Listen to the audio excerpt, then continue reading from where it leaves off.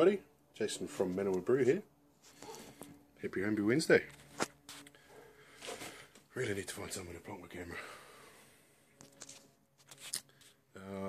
What's going on this week? Not much. Dry hopped the Orange Cascade Pale Ale last night. Took some footage of that, but decided not to use it because I had my phone around the wrong way, so it was all skinny and looked dumb. So that's dry hopped with 57 grams, I think, of New Zealand Cascade. So I'm going to let that sit at 18 degrees for the next 2 days. So tomorrow, maybe Saturday morning, I'll chuck it in that fridge there. That's my keg fridge, cold crashing fridge. Used to be my fermentation fridge, but when you get kegs, you need to keep them cold, right? So that's about it on the brew front. What else has been happening? Caught up with a lovely fellow from Hamilton on Sunday, just gone. Met up with Richard from Hamilton at my local. Swapped a couple of beers, had a good yarn. Yeah, no, it was good. So I'm going to try one of his beers now, live on camera, as you do. I'll try and get you set up a little bit so I'm not so dark. Be right back. It's as good as I can do. Seem to have misplaced my bottle opener. So this is an IR3. Yeah. Irish Red. Done a swapsies before with Richard on a Irish Red that I did for a very dear friend of ours that was lost to a motorcycle accident. This year's version didn't really turn out all that good, so apologies for that, Richard. Next year's version will be back to the original, using a British yeast liquid as well, instead of fluffing about with dry yeast. I'll just go and crack this bottle. Be right back. Bye. Cracked it. There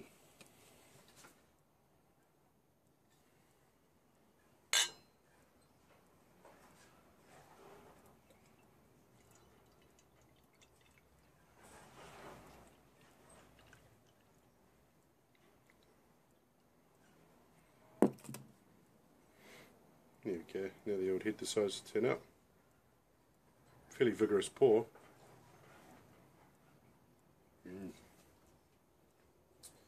Right, let's get a colour on it. Really, really dark. You can sort of see it in the light there. Dark brown, not too much red in there. Excuse the dirty glass. That's right there. Might have a little bit of haze in there from sitting in the fridge for a couple of days. But cheers.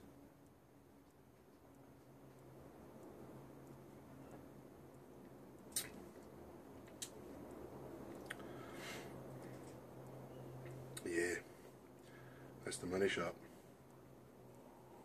Not much aroma coming off it, but the flavour, you see it's got fuggles and goldings, and I did a golding smash quite a while ago that I sent out to Chubby, the exploding bottle. If you've seen that, I'll put a link down below.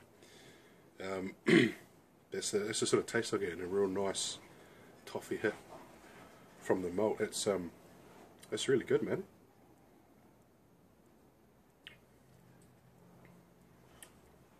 Almost chewy. It's quite thick. It's really, that's good. And the head, after it's given a bit of a swirl up, seems to stick around quite nicely. But yeah, no distinct aroma that I can tell. There's no Irish Reds I've done in the past. You get a little bit of hop, and a little bit of the malt coming through, but not too much of that. But that's right, I'd probably pay for that. Yeah, it's alright. We'll see if we can get a decent go of the colour. Let me just switch cameras, hang on. Yeah, nice and it's a little bit some red hue in there. It looks pretty good. Almost a light brownish colour. Bit of an angelic view there with the light, but she'll be right. Yeah, so he's given me another couple of beers to try that I'll get to at some point and do some reviews on. It's always nice to have feedback on your beer. Sopped him some beers as well and flicked him some hop extract to try and get rid of it. I've got far too much there, just, excuse me, won't be able to use it all. So again, if anyone in New Zealand wants any, flick me a PM. Not too keen on sending hop extract because it misguided youth. It looks like something else that I partook in. So I'm not too keen on sending it internationally. But I'll give you a sneak peek.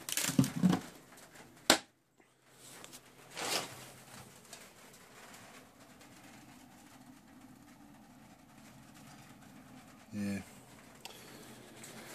So I'm sure I'm not the only one that partook in stuff that looks a little bit like that, so I'm sure you can understand. Yeah, if you're interested in New Zealand, flick me a PM. Preferably on Google Plus, because YouTube's a dick. And I never see anything that comes through there, so yeah, I'm sure we can come to some agreement, just swap a beer or two or something, I can send you some down.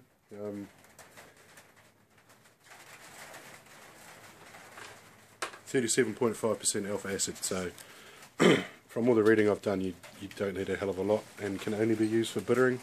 Maybe wrong, no idea, haven't used it. And right on cue, the rain. Right, so I'm going to put some footage on from Sunday. Went to what's called Humble Night at the Celtic. It's offal, so that's steak and kidney, trotters, lamb's thigh and bacon, black pudding, white pudding, sweetbreads, but most importantly, haggis. And they have a haggis ceremony, so I'm going to tack that on the end of this. So this is it from me. Shout out this week goes to Richard. Cheers for coming down. I knew you were coming down for work anyway, but good of you to meet up. And so yeah, here's to drinking good beer. Cheers.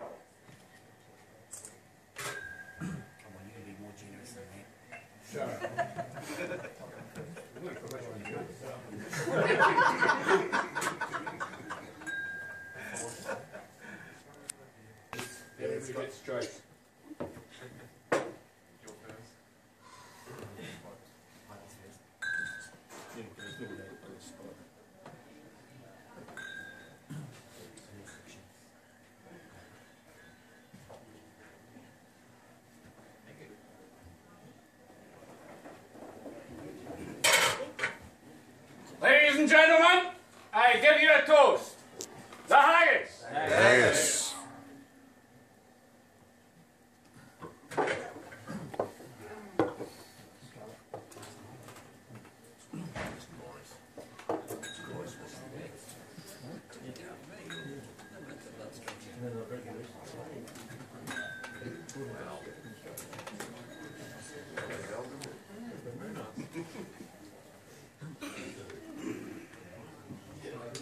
Fair for your honest sun-safe face, great chieftain all the puddin' race, a bend them I attack your place, bench, striped but firm, we'll were you worthy o' grace, as lang's my arm. The groaning trencher there you fill, your hurdies, like a distant hill. Your pin would help to mend the mill in time of need, while through your pores the dews distill like amber beads. His knife, see rustic labour dicht, and cut ye up with ready slick, trenching your gushing entrails bricht like ony ditch, and then with a glorious sight, warm, reeking, rich.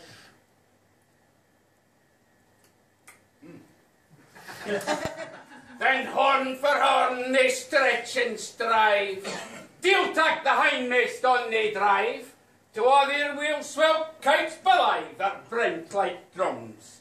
Then old Gidman must like to rive, we thank it hums.